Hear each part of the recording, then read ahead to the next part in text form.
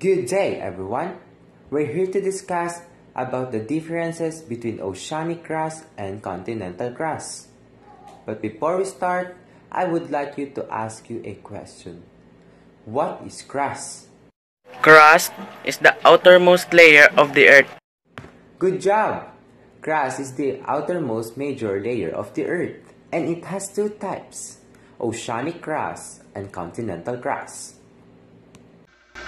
Oceanic crust formed 260 million years ago, whereas continental crust formed 4 billion years ago.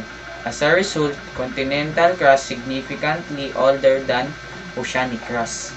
Oceanic crust is continuously constructed along with the ocean ridge, where tectonic plates are separating from one another, while continental crust is produced by plate tectonics.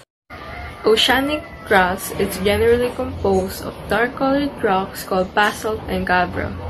It is mostly composed of silicon and oxygen just like the rest of the crust, averaging around 60% of its total mass. However, oceanic crust has slightly less silicon and oxygen when compared to continental crust. Continental crust is made of light-colored rocks called andesite and granite. It contains minerals that are richer in silica. The composition is important because it makes continental crust less dense than ocean crust. The thickness and density of the two crusts varied significantly as well. The continental crust has a thickness of 25 to 70 kilometers and a density of 2.7 grams per cubic meter. The low density of continental crust causes it to float high atop the viscous mantle, forming a dry land. Conversely, dense oceanic crust does not float, as high-forming lower-lying ocean basins, since it has a density of 3.0 grams per cubic meter, the oceanic crust is denser. It's also thinner than the continental crust, which has a thickness of 7 to 10 kilometers. The denser of oceanic lithosphere of the Nazca Plate is forced down and under the more buoyant continental lithosphere of the South American Plate, descending at an angle into the mantle in a process called subduction.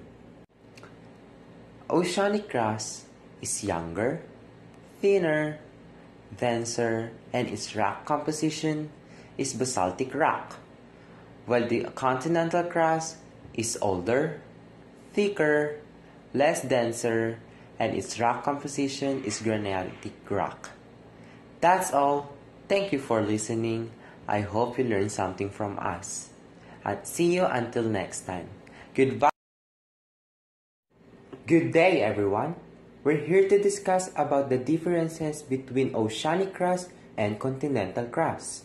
But before we start, I would like to ask you a question. Good job! Crust is the most outer... Good job! Crust is the outermost layer, Continental crust is made of light-colored rocks called andesite and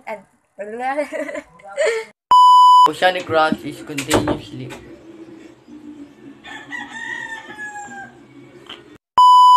The thickness and the